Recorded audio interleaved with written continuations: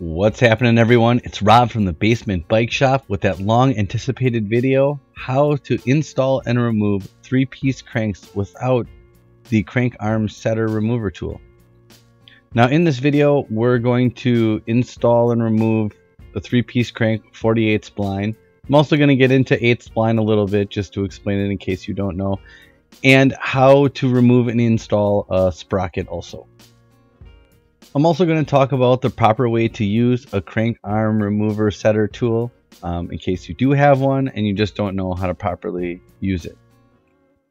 So jumping right into it, after we get the wheel off, I'm going to put on some knee pads with a hard outer shell, and you'll see why in a minute. Also, I propped up the seat on my brick like I normally do when I work on it without a bike stand. Then we're going to remove the crank arm bolt. Now the best way to do that is to have the Allen wrench almost lined up with the arm.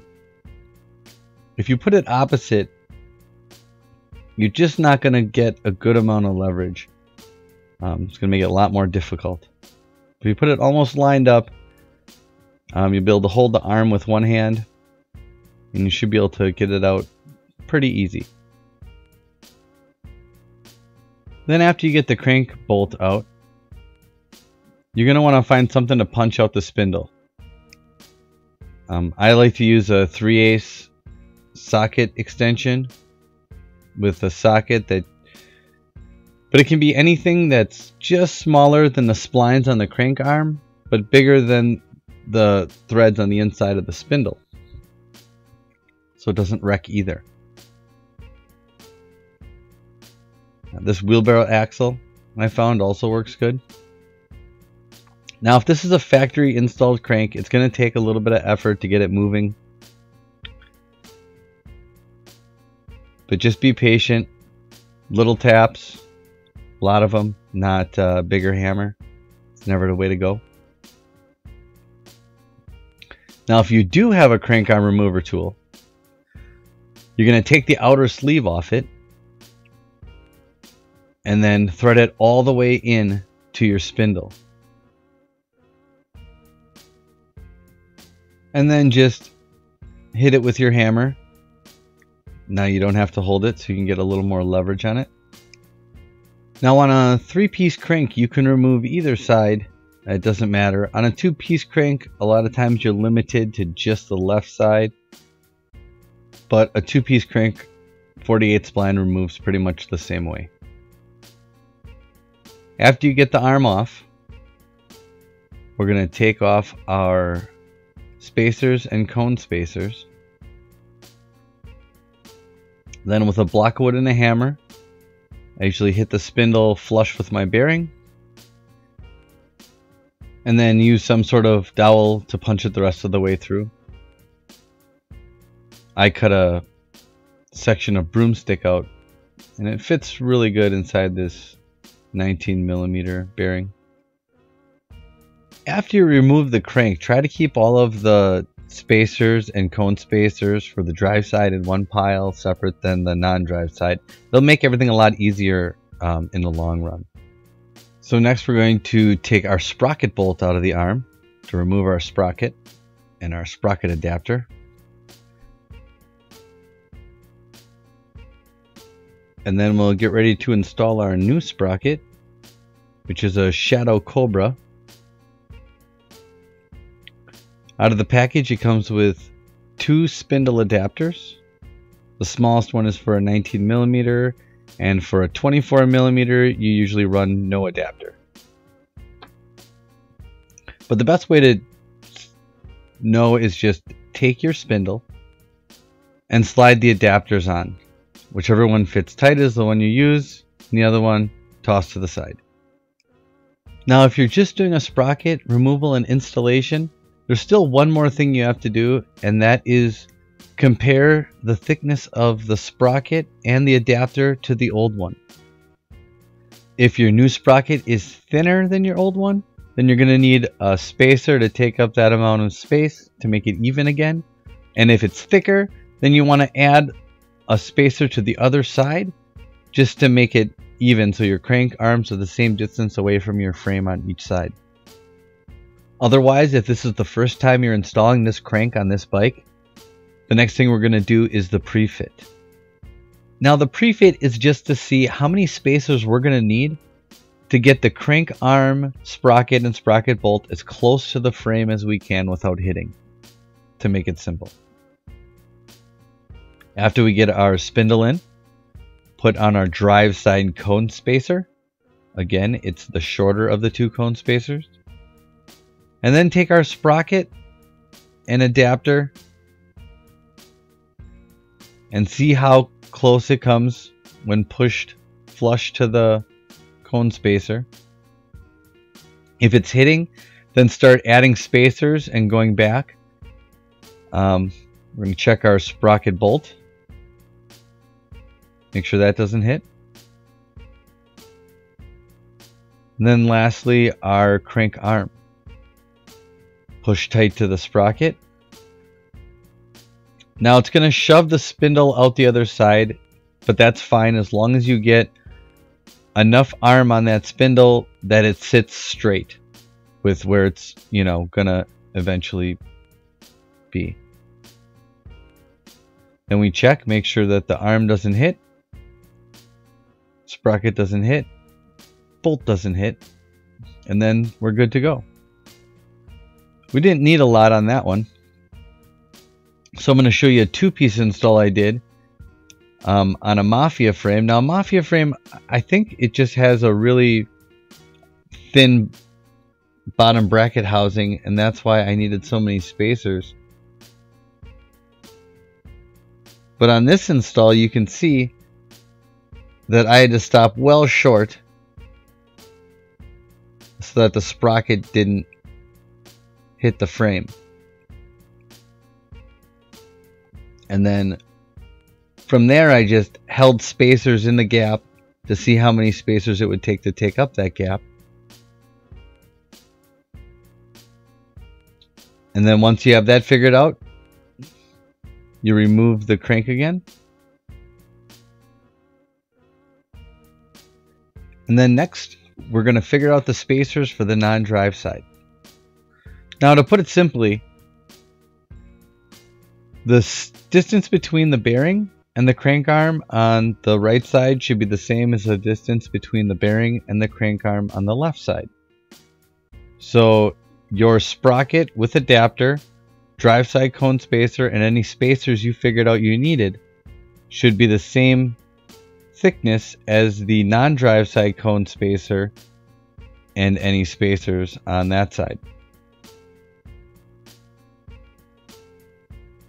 And then once you have that established, we can go ahead and install the crank. The next thing we're going to do is install our spindle again. Now, some spindles have a right side and a left side. Most do not. I guess it doesn't really matter which way it goes in, but I try to put it in the same way every time. I try to keep the left side and the right side throughout the whole time I have the crank. After that, we'll put our drive side cone spacer on. Any spacers we established we needed, I'm going to throw one in there on both sides.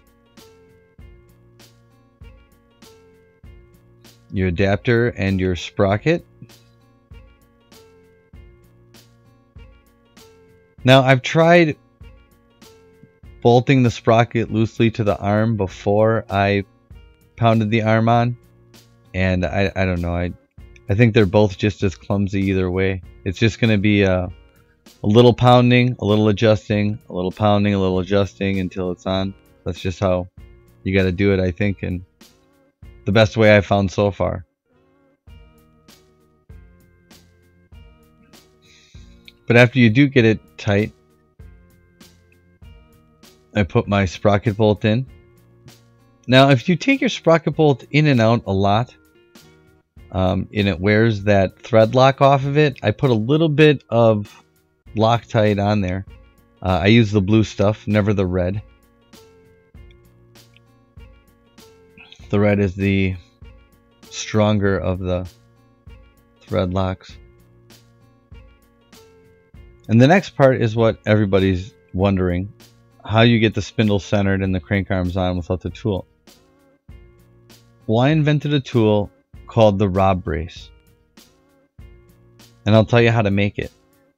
You're going to take a 2x4, cut it to 3 to 4 feet long, however far away from your wall you're working, and write rod brace on it.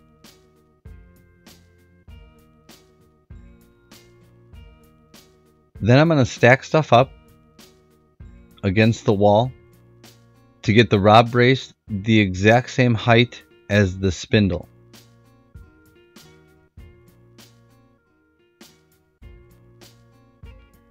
Add a 2x4 if you need it.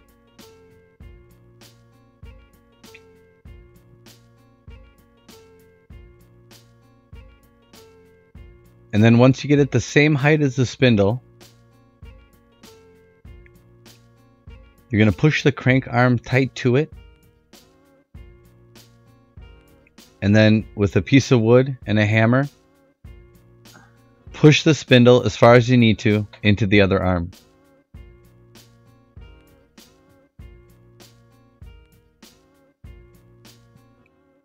Then it's time for the non-drive side. Put a little grease on our spindle. Put our non-drive side cone spacer on. Any spacers we decided we need. And then line up the arm so it's parallel to the other arm. Now with a 48 spline, it's a little harder than obviously an 8 spline. But just look at it from different angles. Make sure you have it in the exact right spot. And then you can start tapping that on with your rod brace against the other side.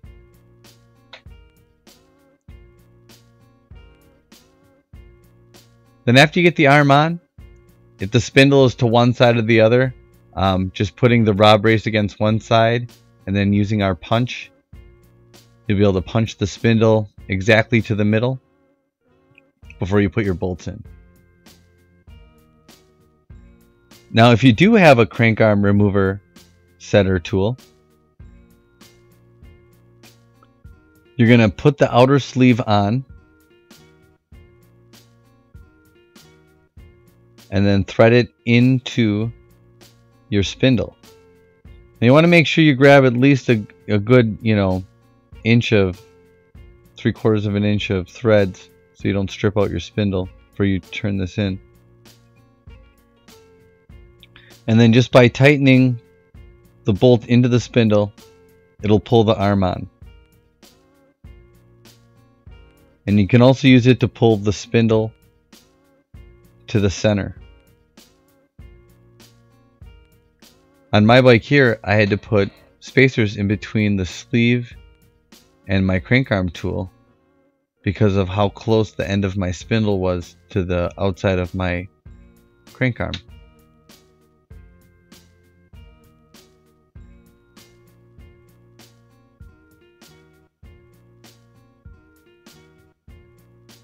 You don't want it all the way to the end ever though. You don't want your crank arm bolt to bottom out when you tighten it in there. Lastly, we'll put in our crank bolts. Now, just like the sprocket bolt, if it's something you take on and off a lot and you wear that thread lock off, I use a little Loctite on it. And I use the blue, which is like a medium lighter Loctite. I used red once, and I had to sell that crank with that frame.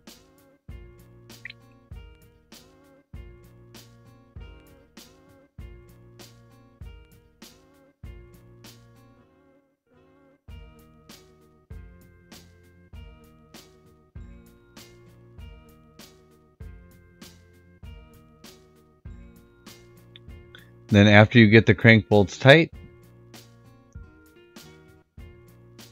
we're going to tighten up our sprocket bolt that we just made slightly snug earlier. Carefully, you don't crack your knuckles on the sprocket. I've done that before. Now if you have an 8 spline crank, you pretty much do everything the same.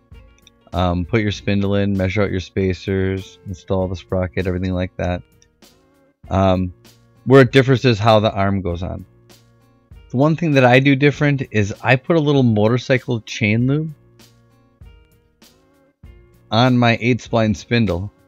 It stops it from doing any kind of creaking that might happen, especially if you have aluminum arms on a chromoly spindle. A lot of times you get a little bit of crackling in there when you put a lot of pressure on it. And I found over the years that the motorcycle chain lube, you know, was the best thing to put on it. I put the arm on, snug it to the sprocket, then put my spacers on the other side and my other arm. Now when you tighten your crank bolts down, you're going to want to tighten down the crank bolts that go into your spindle first. All the way to where you want them. And then after that, tighten your arm bolts. And when you loosen them, you loosen the arm bolts first in the side, and then you loosen the crank bolt that goes into your spindle to remove it. And then after you get that all done, don't forget to tighten up your sprocket bolt. And then I go through and give the crank bolts just one last snugging up. And then you're all done. Well, that concludes our video on the installation and removal of 3-piece cranks and sprockets. My next video will be the removal and installation of bottom brackets without a bench vise or a cut press. If you like what you saw, hit that subscribe button and I'll keep these videos coming. If you have any questions or suggestions for future videos, you can comment below or you can send me a message. Thanks.